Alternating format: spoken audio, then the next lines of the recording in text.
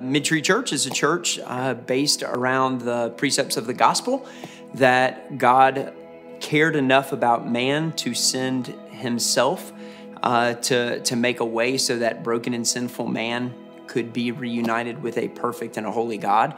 That, I think, is church. MidTree would be a local expression of that in Harris County, Georgia.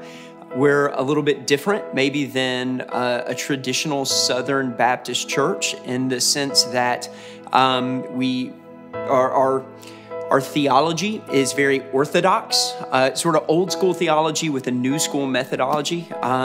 We are hopefully going to be meeting in an outdoor space. We believe a lot in community. We believe heavily in not just the traditionalism of religion, but knowing people, being known by people, and God meeting us there where we are and changing us more into the image of His Son. So typically with a church plant, when you take a group of people, we were at a church called Cross Point in Columbus, Georgia. They were sending us with about 65 folks. You sort of feel like, all right, we know where we're going to go. We're going to head that way, and then we'll kind of figure out things from there. Well, we leave Cross Point, and 2 weeks before our first Sunday, we're supposed to be at a school, and the school calls us, and they say, no deal. We've had, regulations and things on the school board change, so you're not going to be able to meet there anymore. And we start trying to figure out, well, what are we going to do if we can't meet? If we can't meet there, what's going to happen? And an elderly couple in Ellerslie, Georgia, heard about it. They'd been praying for decades that a church would meet at their farm and restaurant, and our home became a farm.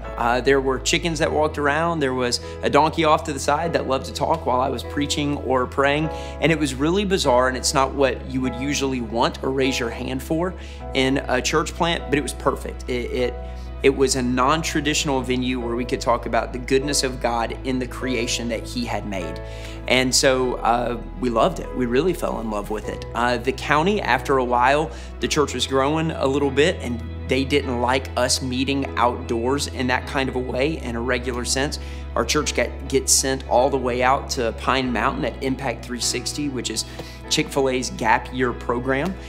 We're there for a little bit of time, and we think, okay, we found our spot, we're gonna chill out, and then next thing we know, COVID hits. So we lose that. We start recording in my home, and then we move from there to Christ Community Church in Columbus, Georgia.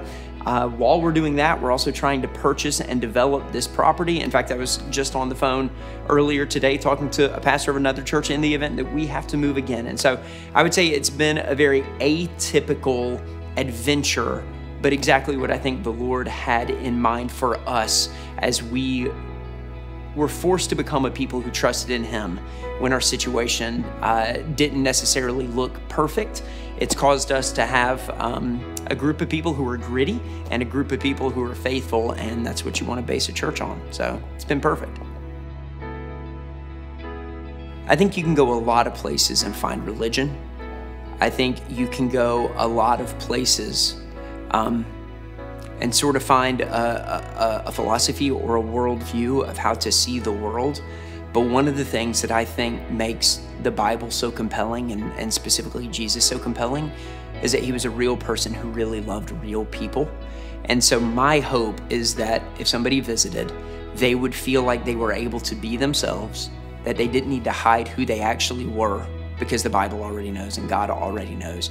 But they could enter into this pack of people who are unashamedly pursuing God, unashamedly pursuing knowing who He is. And that allows them to be honest about who they are, the struggles that they're in, what's going on, to develop this community of honesty, intimacy, and growth. That's what I would hope. I think people can do similar things for very different reasons. I'm a pastor because I feel like I'm called to be a pastor.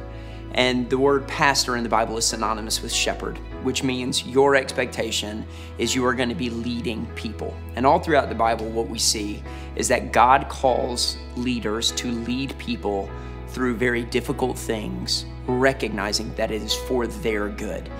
And so with every little thing that just didn't seem to work or make sense, as long as I was able to realize that God is going to use difficulty significantly more than He's going to use comfort, it makes it very easy to lead when you get that. Now, the kicker of it is I don't always operate that way. Like a lot of times, you know, the school calls and you're not going to be able to meet there. Yeah, there's a day where you're like, God, what is happening? And where you're frustrated or you're worried and you're trying to figure out how you're going to communicate to people. When you find out that COVID hits and everybody else at least has a building and they're just figuring out what they're going to do in a building. You don't even have a building. What am I supposed to do? How am I supposed to lead this group of people that are trusting me to lead them well when I'm just some mid-30-year-old dude who's trying to figure it out and praying his way along? But I think that's the best part of the adventure. You know, if God gave me a script and said, here's the beginning and here's the end, then what's the fun in that? What's the enjoyment in that? I get to every day wake up and say, okay, Lord, what do you have for us today? And not knowing tomorrow makes today, in my opinion, so much better, so much more exciting, and it increases my dependence on Him. And even though if you were to ask me in a moment like that, it'd be easy to say, yeah, I would love to trade that for security and stability. Now, if a week went by, I would pass up security and stability anytime for having to trust God through something unexpected. It's better. It's way better.